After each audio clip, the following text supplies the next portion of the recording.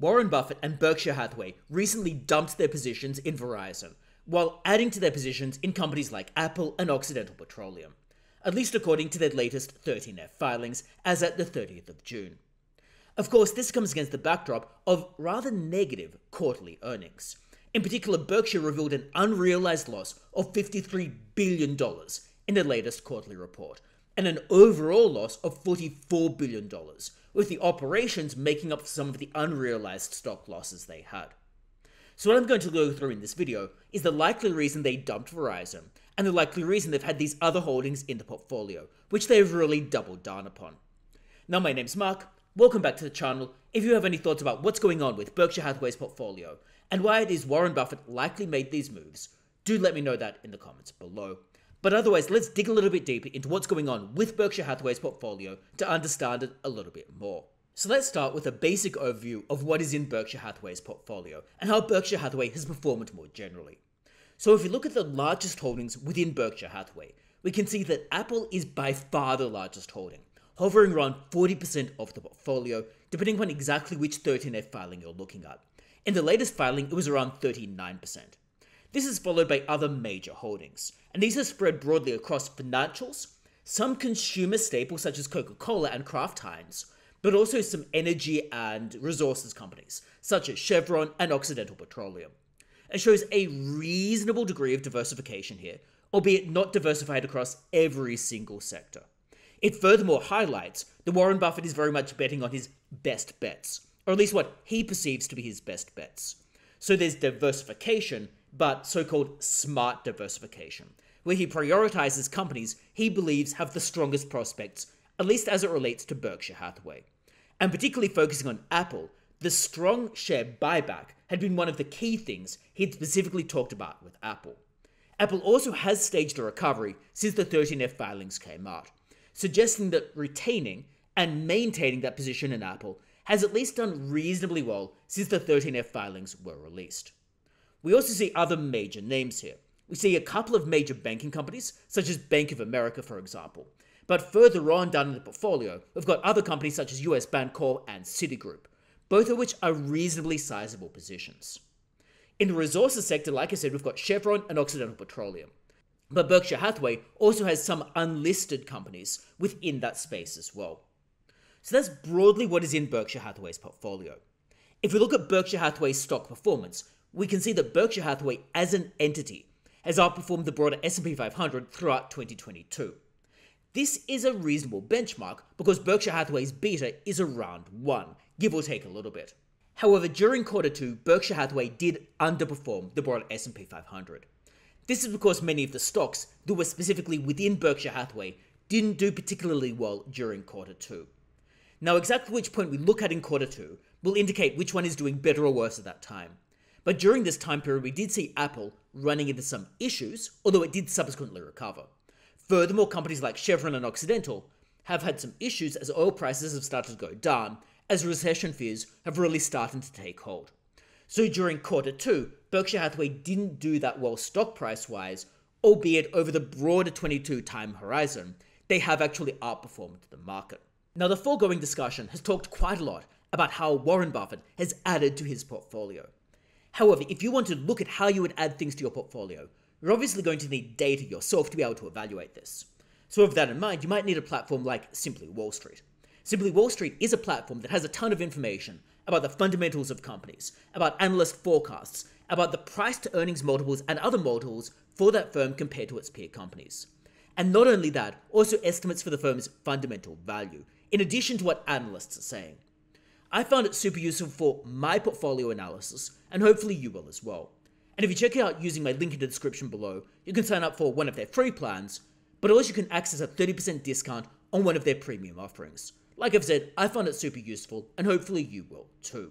So with an overview of Berkshire Hathaway out of the way, we can now look at the components of the portfolio and the major changes therein. So let's start with the major additions, or the major increases in positions. Because there weren't really any major, or at least standout additions to the portfolio, the major changes were increases in best bets within the portfolio, or at least what he believes are the best bets in Berkshire Hathaway, at least as far as I can tell. And I'll split these into a few different categories. Firstly, we've got an increase in Apple. Now, Apple has been a company that's been core to Berkshire Hathaway for quite some time. Warren Buffett has described it as one of the crown jewels in Berkshire Hathaway's portfolio, and a standout performer for Berkshire Hathaway. Now, he has previously remarked in positive terms about Apple's share buyback, and about how that has improved and helped Berkshire Hathaway's performance. However, with Apple, we can see that as a reasonably strong company that was significantly hurt during the broader tech slowdown. So I could hypothesize that he might have expected or believed that Apple was oversold and oversold relative to its fundamentals, therefore purchased more stock within Apple in order to take advantage of a broader tick up in the quality companies within the tech sector.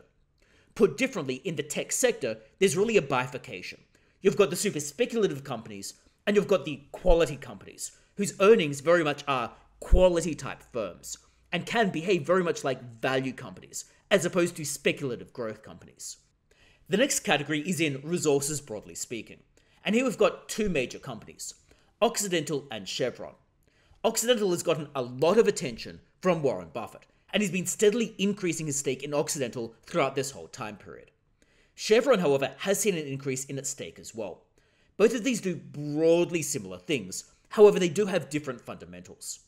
He's likely betting on long-term positive uplifts in the oil sector more generally, in particular due to there being a structural shortage in oil production, particularly in the United States, where there's been a general dearth of reinvestment in refining and drilling capacity, largely because companies aren't very sure about how future administrations or the Biden administration will treat capex within the sector. And because capex has a long payback period, many of these companies have been reticent to go out and invest more in oil more generally. Hence why we'd have a long-term undersupply in oil, and hence why Warren Buffett might be betting on that sector. Occidental in particular seems to be prioritizing generating cash to pay out to its shareholders and to its lenders, so is very much cognizant of that potential long-term decline in oil and the desirability of paying out that cash to investors. The next category is Activision Blizzard. Now, this is really just a takeover target play because that company has had major issues in the past, major corporate governance issues. However, it has been a takeover target, particularly by Microsoft. So I suspect that he's investing primarily for the takeover target basis, rather than anything else. The next category is financials, and really here the one I want to focus on is Citigroup. Citigroup has historically been trading at a price to book value significantly under its peer firms. This gives Citigroup a degree of upside potential. Now, of course, when a company is trading below its book value, so a price to book value below 1, particularly relative to its peer companies, one has to wonder whether either A, the book value is misstated, B, the book value is really not worth as much as the company thinks it is, and or C, there are major corporate governance problems that have been weighing down on that book value, meaning that the market believes they're going to fritter away their resources, for example, spend cash frivolously, or they're not going to be able to maintain their loan book in the case of Citigroup.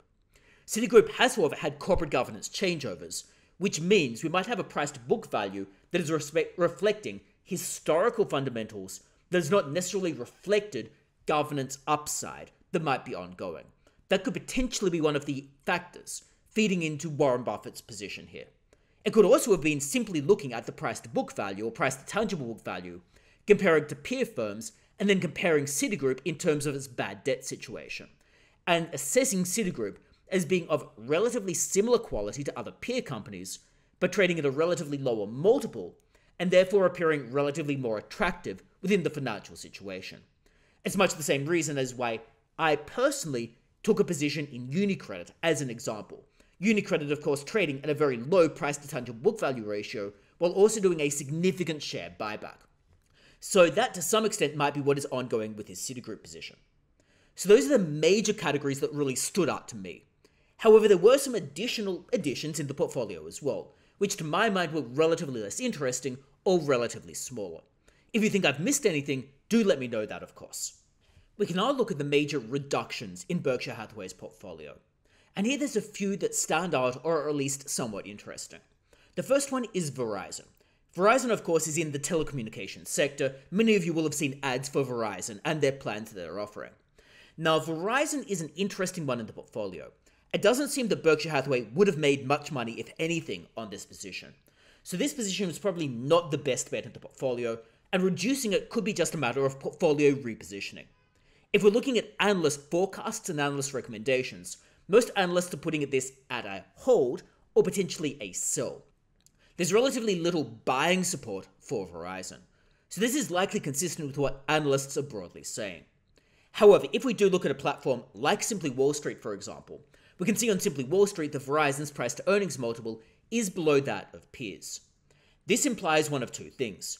Either Verizon is underpriced in the market, and given what analysts are saying, that doesn't seem to be the case, or B, Verizon has relatively low growth prospects, which is probably more likely the case, and one doesn't see clear ways which Verizon is going to have a major growth catalyst.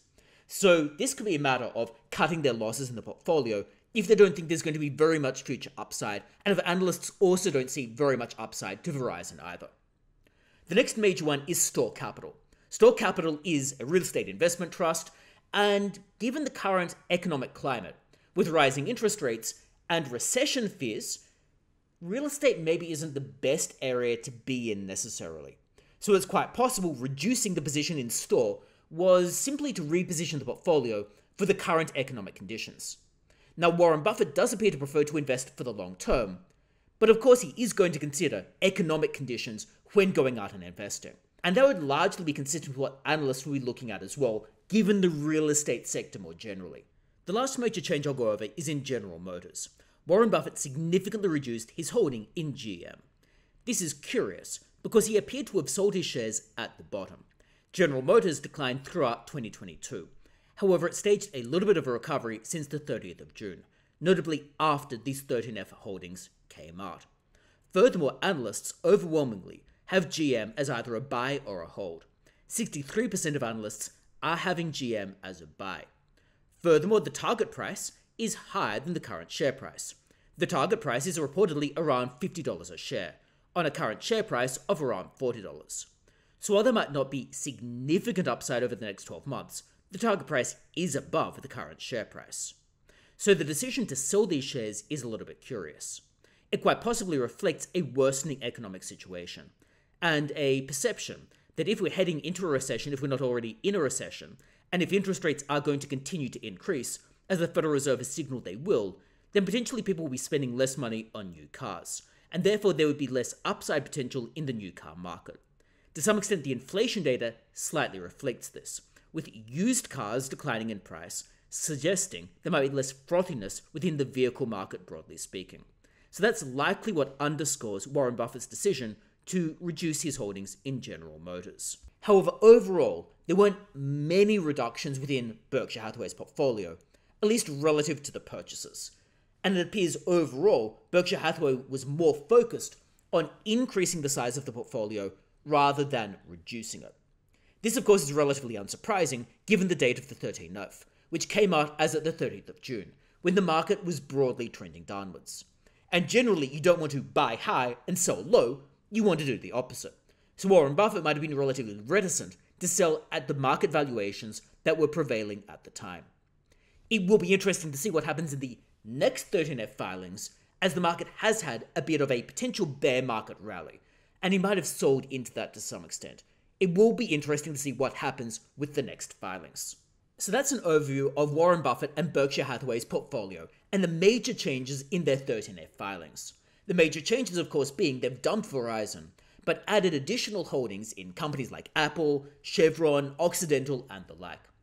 Broadly speaking, this appears to reflect general portfolio repositioning rather than whole-scale major changes. I suspect that this probably will do reasonably well for Berkshire Hathaway in the next 13F filing. The reason for this is the market has staged a bit of a recovery, which might bode well for them, assuming the market doesn't then drop off the edge of a cliff. Michael Burry does seem to think the market is going to broadly deteriorate, and has warned about this consistently with his talk about bear market rallies. We'll see come the next 13F filings who is ultimately correct, between people like Michael Burry, who have sold all of their positions, and Warren Buffett, who has seemingly maintained and added to his portfolio. It certainly will be interesting to see what happens over the next quarter.